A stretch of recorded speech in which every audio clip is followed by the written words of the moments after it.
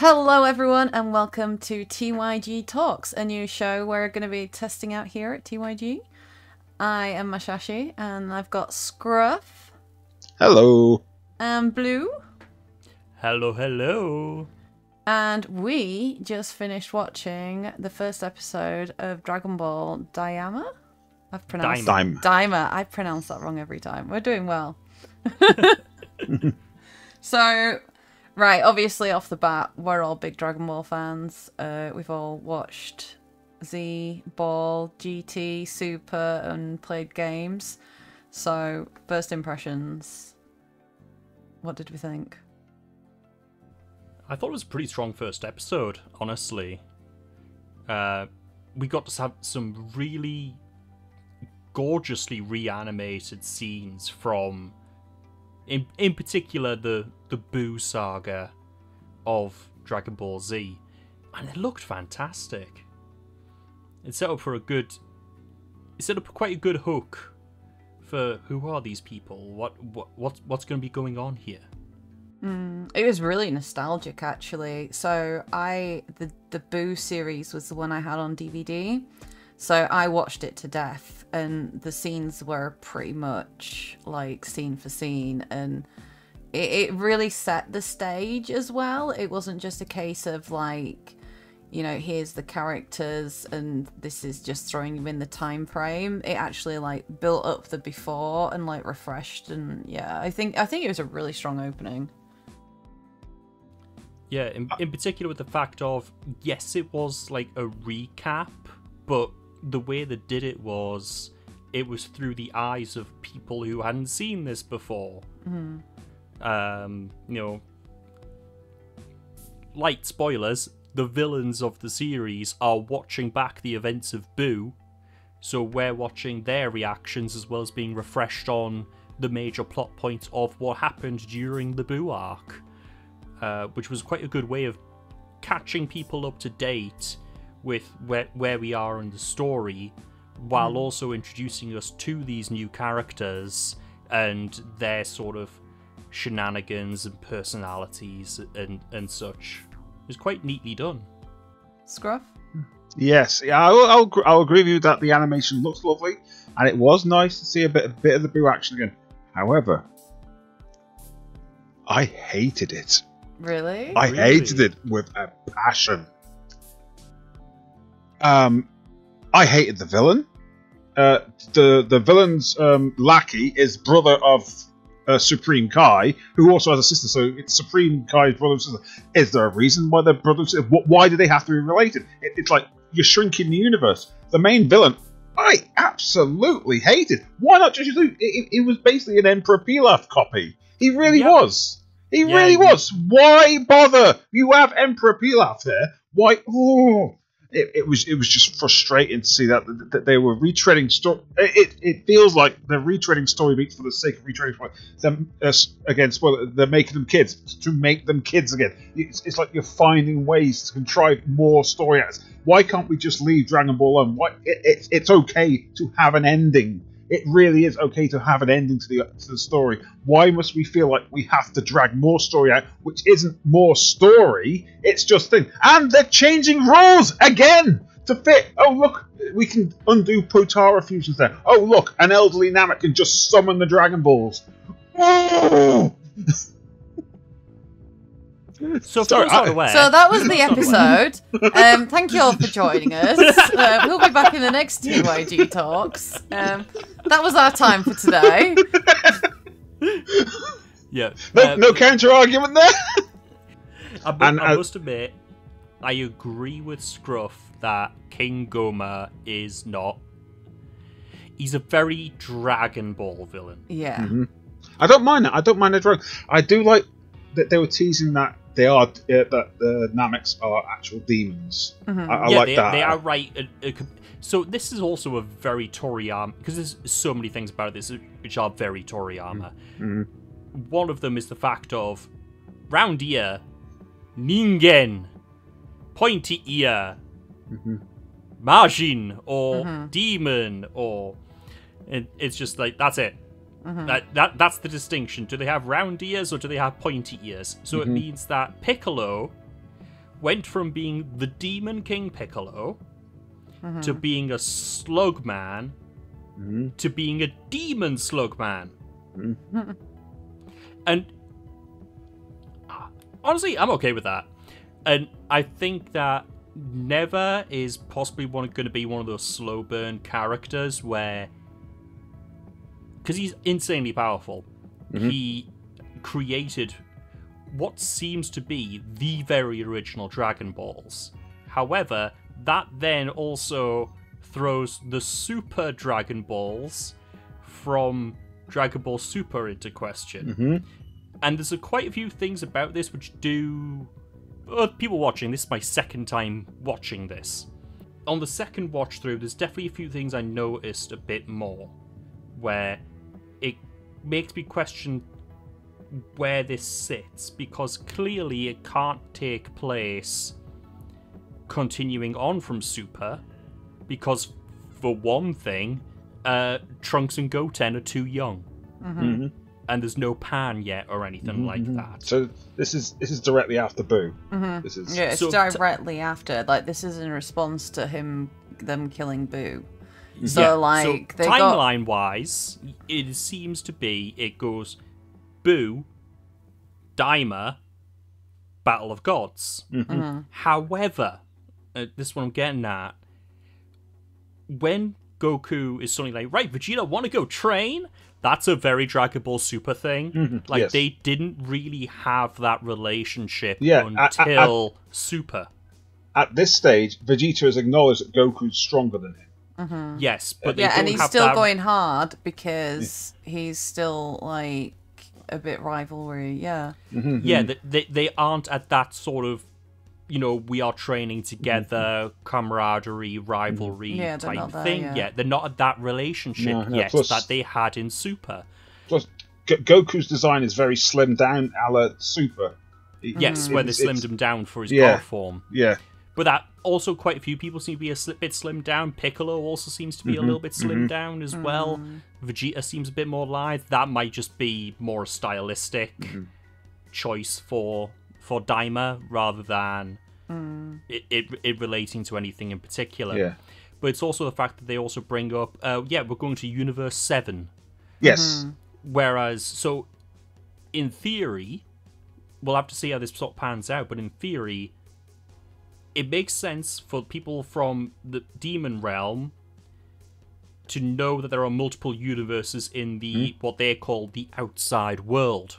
Yes. This is where the Namekians come from. Some of them were just like, yeah, sod this, I'm out, and just escaped. That's where planet Namek comes from, and it also explains why they have Dragon Balls. Somebody decided to copy Neva. So you're saying that the demon world are aware of separate dimensions because they're outside the separate dimensions? Yes. So why isn't the Supreme Kai of Kais outside separate dimensions? Well, it might be. No, because he's summoned in whatever the future dimension thing is, and he doesn't know who Goku is. So it's obvious. There's a lot of Toriyama forgot all throughout Dragon Ball. R.I.P. launch. So... What's that smell? Is that copium I'm smelling?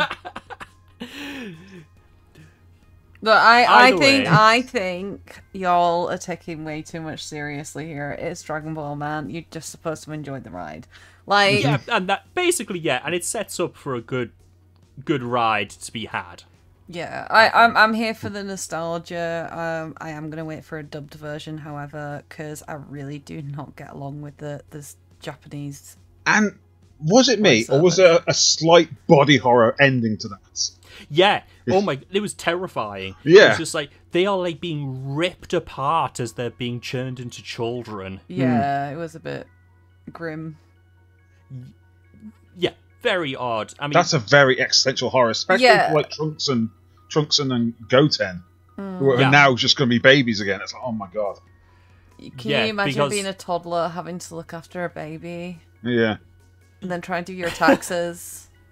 I think it would have been a better dynamic if the adults went young. That Goten and Trunks stayed the same age, but the adults, and so Goten and Trunks had to be the quote unquote adults. Yeah, I think that would have been a good. But they wouldn't have been really any older than everyone shrunk down, so they would have been about the same sort. Yeah, of so I level. mean, I think that would have been a really good dynamic. You know, Trunks with his dad, you know, and they're both the same age. I think that would have been really good. Instead, no, they're going to be babies. It's like that's some existential horror there. Now you see, there's a very good reason why I like the fact that they did that.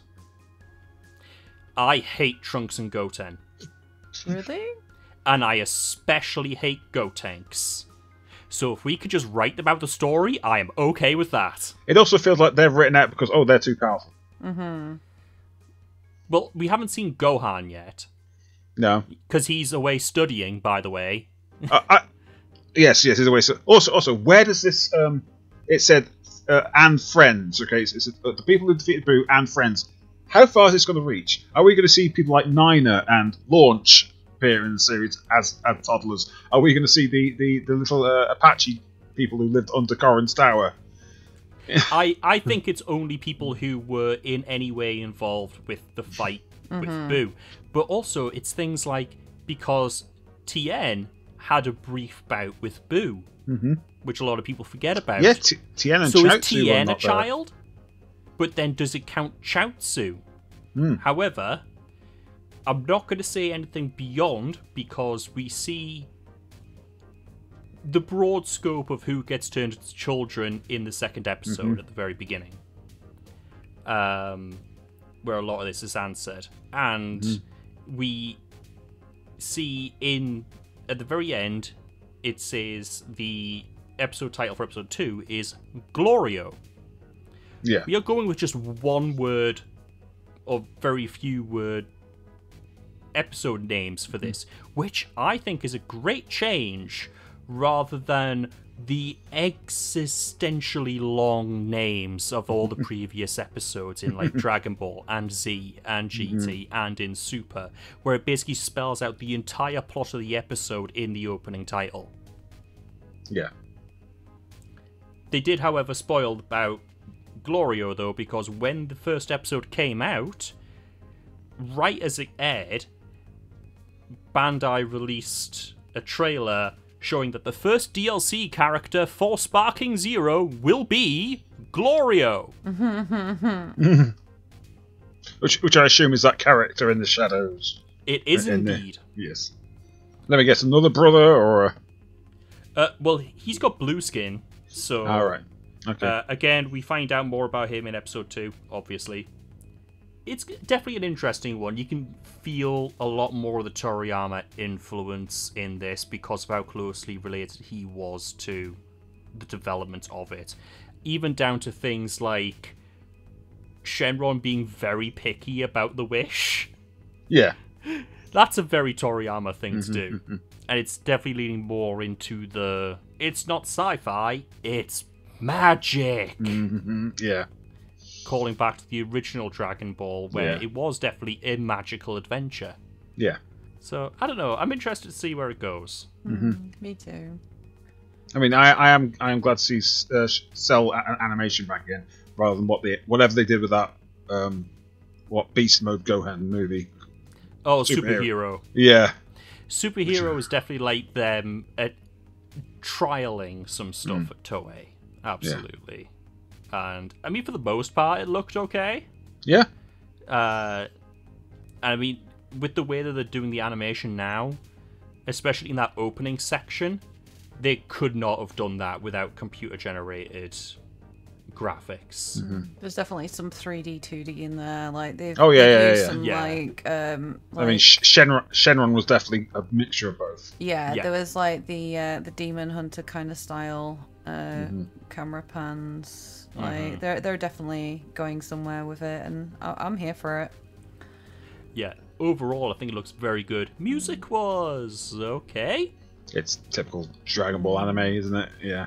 I heard some familiar bars, I heard some familiar bars in there, but yeah. Yeah, I'm not entirely sure who the composer is for this series, but it's fine. Like, there's nothing standout for good or bad. I want them to bring back the the Kami Dragon opening though from the Cartoon Network version. What? Dragon Ball Z. Like they need something like that. Like if they, the dragon rap. Yeah. Yeah. Rock the dragon. That's it. Dragon Ball Z. That was the Ocean dub version, I believe. Yeah. That's the one I grew up on. Yeah. Not Chala, Head Chala. No. Well, I mean, I did eventually get that version, but yeah. Yeah. I don't. I'm kind of excited to see where they take it. I'm always happy for more Dragon Ball, regardless of its form, unless it's another Budokai where I play the exact same story over and over again.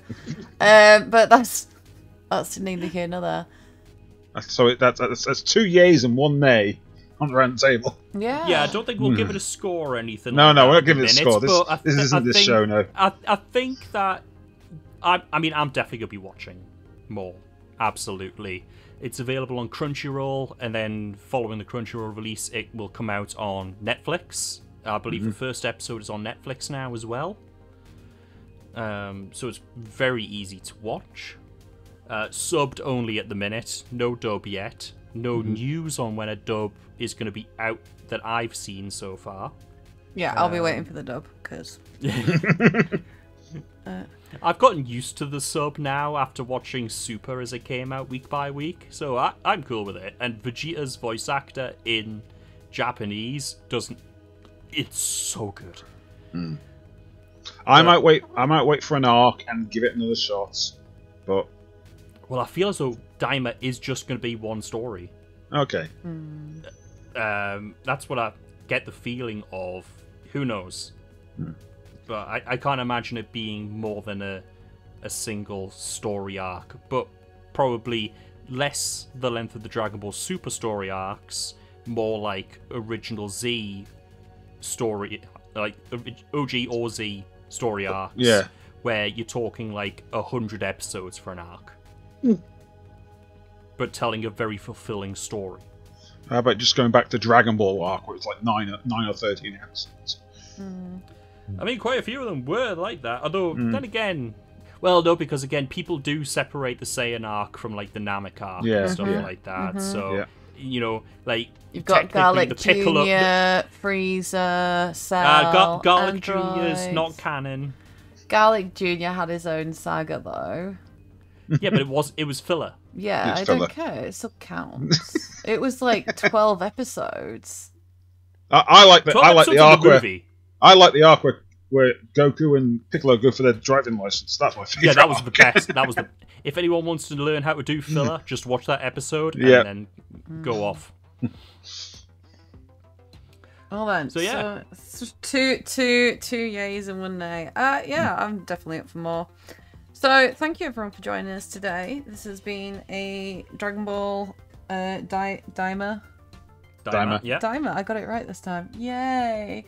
This has been TYG Talks. If you've enjoyed our content, remember to like, comment, and subscribe. And if you've made it this far in the video, let us know which is your favourite Dragon Ball Z character, or Dragon Ball character in general.